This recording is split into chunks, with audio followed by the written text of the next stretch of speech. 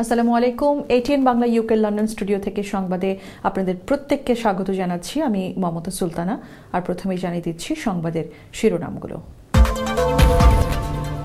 Central লন্ডনের Saint Thomas হাসপাতালে চিকিৎসাধীন প্রধানমন্ত্রী বরিস জনসনের অবস্থা স্থিতিশীল, জানিয়েছে ডাউনিং স্ট্রিট। করোনা সম্পর্কে নিশ্চিত না হয়ে সাধারণ সর্দি কাশিতেই মানসিকভাবে ভেঙে না পড়ার আহ্বান জানালেন চিকিৎসকরা। এবং বাংলাদেশে বাড়ছে করোনা ভাইরাস আক্রান্তের সংখ্যা, 5 জনের মৃত্যুর পাশাপাশি আক্রান্ত আরও 41 জন।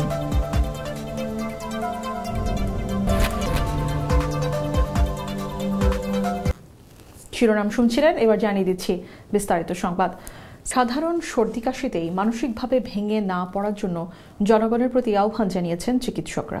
তাদের মতে করোনা ভাইরাসে আক্রান্ত হবার সুনির্দিষ্ট কিছু লক্ষণ থাকলে প্রাথমিকভাবে জিপি কিংবা 111-এ যোগাযোগ করা উচিত। জিপি ডাক্তার আনিসুর রহমানের সাথে কথা বলে রিপোর্ট করছেন মোশতাক বাবুল, ক্যামেরায় ছিলেন আবু সুফিয়ান। গ্রেটার লন্ডনের ব্র্যান্ডফোর্ড মেডিকেল সেন্টারে কর্মরত ব্রিটিশ বাংলাদেশি চিকিৎসক ডক্টর আনিসুর রহমান বলছেন, বর্তমানে ব্রিটেনের জনসাধারণ এক মহামারীতে আক্রান্ত হয়ে কঠিন সময় পার করছেন। তিনি বলছেন, একজন জিপি হিসেবে তার কাছে অনেকেই জানতে চান টেস্ট ছাড়া কোভিড-19 আক্রান্ত কিনা। প্রশ্নের উত্তরে জিপি ডক্টর আনিসুর রহমান, অনেকে আমার কাছে জানতে চেয়েছেন যে আমি কিভাবে নিশ্চিতভাবে বুঝবো যে আমি কোভিড-19 আক্রান্ত। পরীক্ষা না করে শুধুমাত্র প্রসবের মাধ্যমে সেটা বোঝার কোনো উপায় আছে কিনা? এর সিম্পল আনসার হচ্ছে no. The only way to tell for sure is testing. আমরা কোভিড-19 এর উপসর্গগুলো সম্বন্ধে জানি, যেমন জ্বর, কাশি, শ্বাসকষ্ট। আরো কিছু নতুন সিমটম আমরা জানি, যেমন মাংসপেশি ব্যথা, মাথা ব্যথা, loss of test and smell sense. তো এই সিমটমগুলো থাকলে আমার অ্যাডভাইস হচ্ছে 111 নাম্বার ফোন করে পরামর্শ নেওয়া। কোভিড-19 আক্রান্ত হলে 111-এ যোগাযোগ করা অথবা আপনার জিপি শরণাপন্ন হবার পরামর্শ দিচ্ছেন ডক্টর আনিস। সাথে সাথে এও মনে করিয়ে দিলেন, জ্বর কাশি মানে কোভিড-19 আক্রান্ত নয়।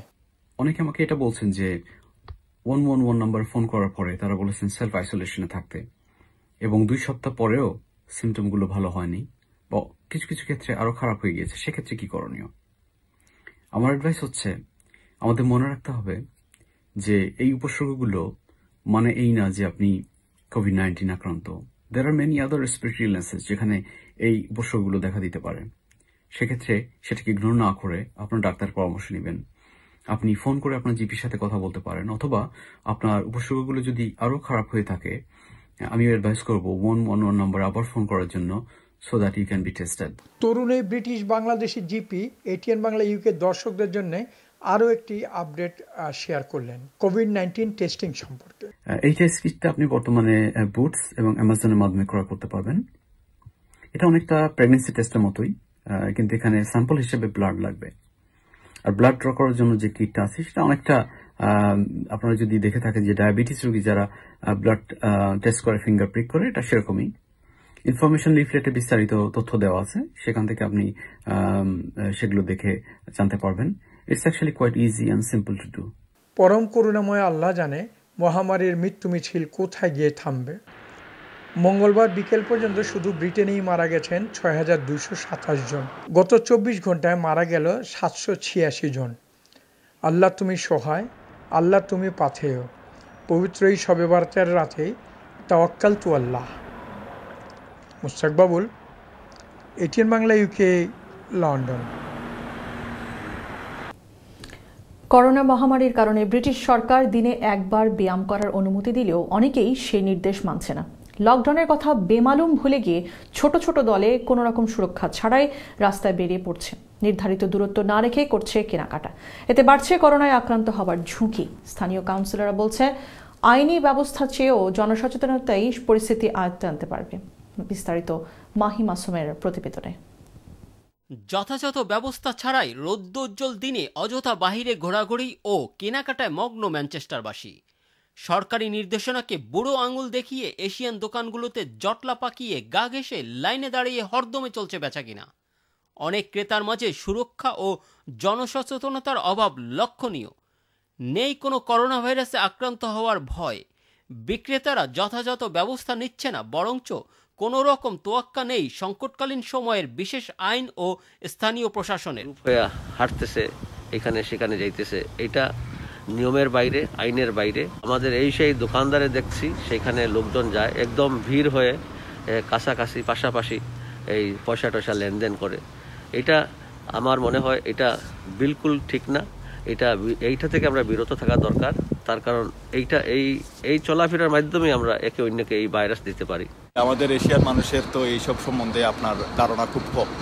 তবে আমাদের উচিত হইল গিয়া যে প্রত্যেকটা শপের সামনে এবং সাইনবোর্ডে সুন্দর করে লিখে রাখা যে 2 মিটার ডিস্টেন্স মাইনে নেওয়ার জন্য, এবং এদের ইনফরমেশন দেওয়া দরকার যে 2 জন কাস্টমারের পরে আর 2 জন কাস্টমার যাতে ইনসাইড হয়। ব্রিটেনের লকডাউনের শুরুর দিকে আইনের প্রতি শ্রদ্ধাশীল অথবা করোনার আতঙ্কে ঘরের বাইরে পা ফেলেনি অনেকেই। যতই দিন যাচ্ছে করোনা ভাইরাসের আক্রান্ত হওয়ার সম্ভাবনা ততই বাড়ছে মৃত্যুর মিছিল। এমন দুর্যোগময় সময়ে ধৈর্যহারা হয়ে যাচ্ছে অনেকেই। ছোট ছোট গ্রুপে বের হতে শুরু করেছে। কারণে বা অকারণে 2 মিটার তো দূরের কথা, 2 ইঞ্চি দূরত্ব থাকছে না, যা বর্তমান আইনের পরিপন্থী ও গোটা জাতির জন্য মারাত্মক হুমকি। সিটি কাউন্সিল মনিটরিং করতেছি পুলিশের সাথে যে এটা কিভাবে আমরা মনিটর করি অথবা এনফোর্সমেন্ট করি। তো আমরা অথবা এতগুলোতে যেতে চাই না যদি সোশ্যালি লোকজন অ্যাওয়ারনেস হয়ে যায় আর এটার উপরে তারা আমল করে। দিনে একবার শারীরিক কসরতের নামে পার্কে বা বাইরে যাওয়ার আইনের অসাধু সুবিধা নিচ্ছে অনেকেই।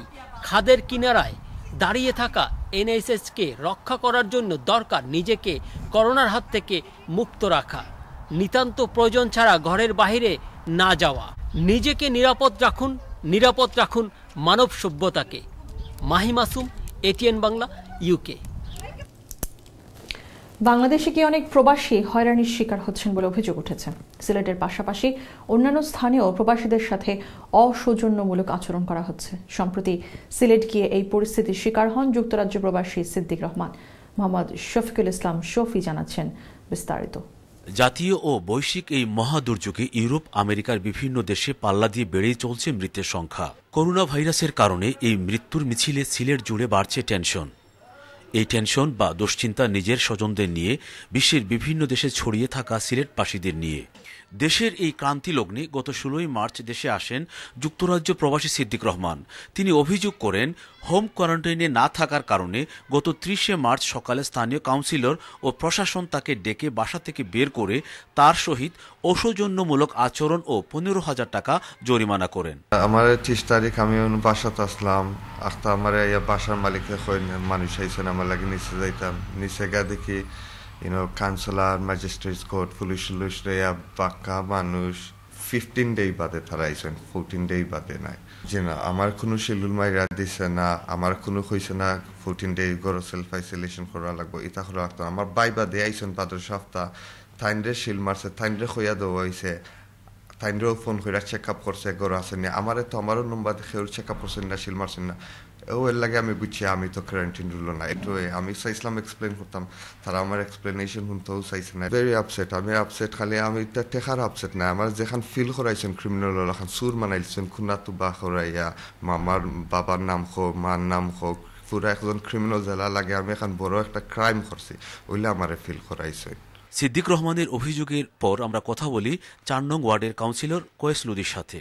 এলাকাবাসী এই বিষয়ে খুব প্যানিক ছিল, যার ফলশ্রুতিতে আমি বাড়ির মালিককে এই বিষয়টি দেখার জন্য বলেছিলাম। বাড়ির মালিক সম্ভবত হয়তো বলেছেন, ওনাকে হয়তো বোঝানোর চেষ্টা করা হয়েছিল। আমার তরফ থেকে আমি একাধিকবার বলেছিলাম যে এই বিষয়গুলো আপনি একটু খেয়াল করেন। নির্বাহী ম্যাজিস্ট্রেট আমাকে ফোন দিয়েছেন যে এরকম একটা অভিযোগ আপনার এলাকার থেকে গিয়েছে, আমরা আসছি, প্লিজ আপনি একটু আসেন।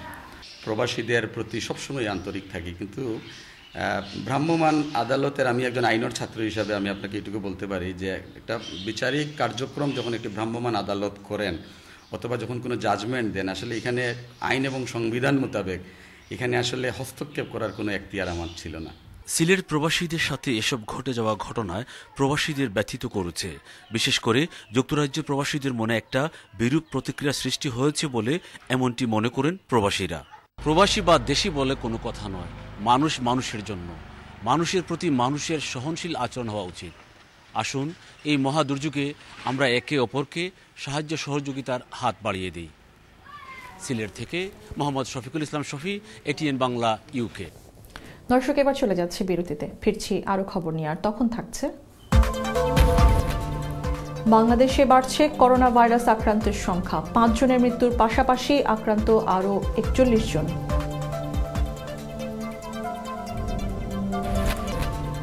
এবং প্যানিক বাইং এর কারণে লেস্টারে প্রয়োজনীয় দ্রব্যের ঘাটতি দেখা দিলেও বর্তমানে পরিস্থিতি স্বাভাবিক।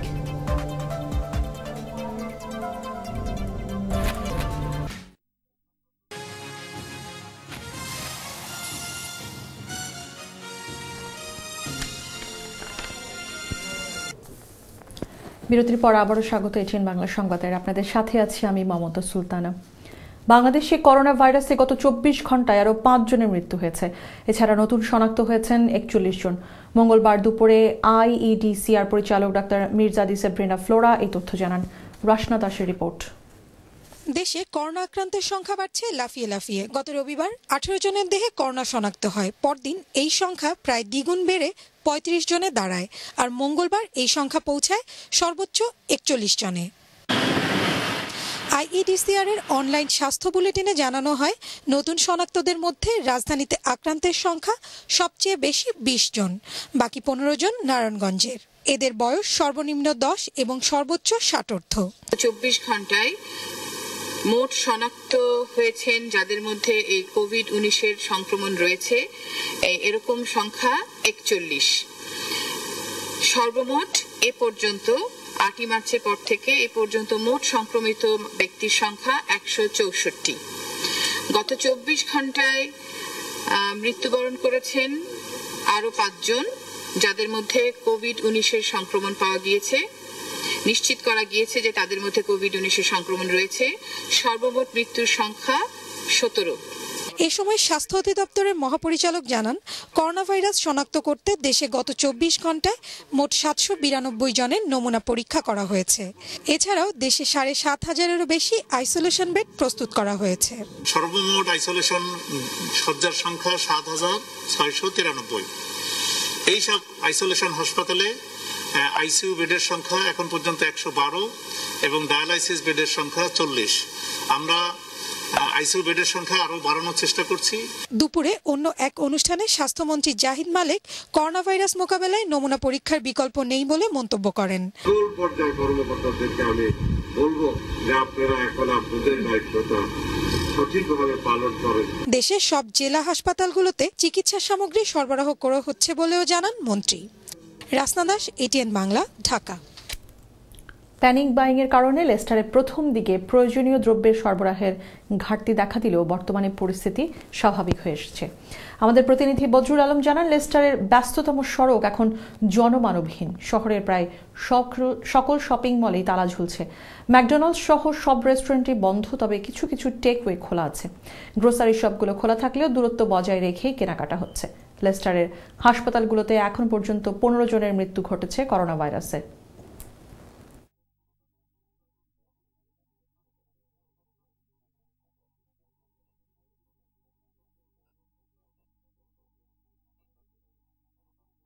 দুই সপ্তাহ আগে জিনিসপত্র সরবরাহ শর্ট থাকলেও এই মুহূর্তে সরবরাহ ঠিক আছে এবং দামও সহনীয় পথে। লেস্টার হসপিটালে এ পর্যন্ত 15 জন করোনা ভাইরাসে আক্রান্ত হয়, প্রাণ হারায়। তাই সবাইকে করোনা ভাইরাস সম্পর্কে সতর্ক হতে জরুরি। করোনা প্রতিরোধ আতঙ্ক নয়, সচেতন হন, ঘরে থাকুন, নিরাপদ থাকুন। বড়লেখা জুড়ে রাজনীতির মাস্টার খ্যাত সাবেক এমপি বীর মুক্তিযোদ্ধা সিরাজুল ইসলাম গত 4 এপ্রিল মার্কিন যুক্তরাষ্ট্রের একটি হাসপাতালে বার্ধক্যজনিত কারণে মৃত্যুবরণ করেছেন। ইন্না লিল্লাহি ওয়া ইন্না ইলাইহি রাজিউন। মৃত্যুকালে তার বয়স হয়েছিল 78 বছর। পারিবারিক সূত্রে জানা গেছে, সিরাজুল ইসলাম অবিভক্ত সিলেট জেলা ছাত্রলীগের সাধারণ সম্পাদকের দায়িত্ব ছাড়াও 1973 এবং 1979 সালে সংসদ সদস্য নির্বাচিত হন। এরপর 1988 সালে উপজেলা চেয়ারম্যানও নির্বাচিত হন তিনি। মৃত্যুকালে স্ত্রী, এক ছেলে ও 4 মেয়ে সহ অসংখ্য গুণগ্রাহী রেখে গেছেন তিনি।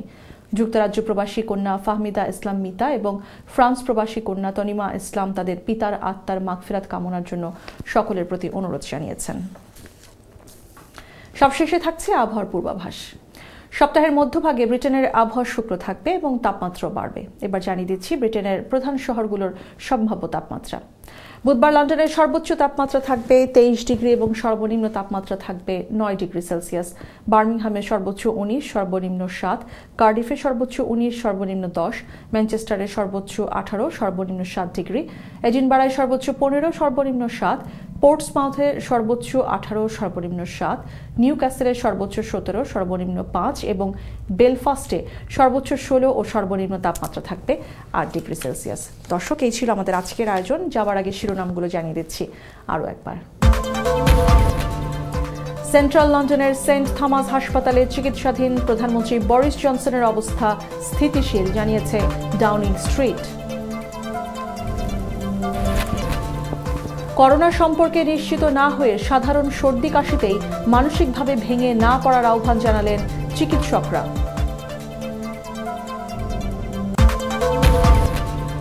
এবং বাংলাদেশে বাড়ছে করোনা ভাইরাস আক্রান্তের সংখ্যা, 5 জনের মৃত্যুর পাশাপাশি আক্রান্ত আরও 41 জন।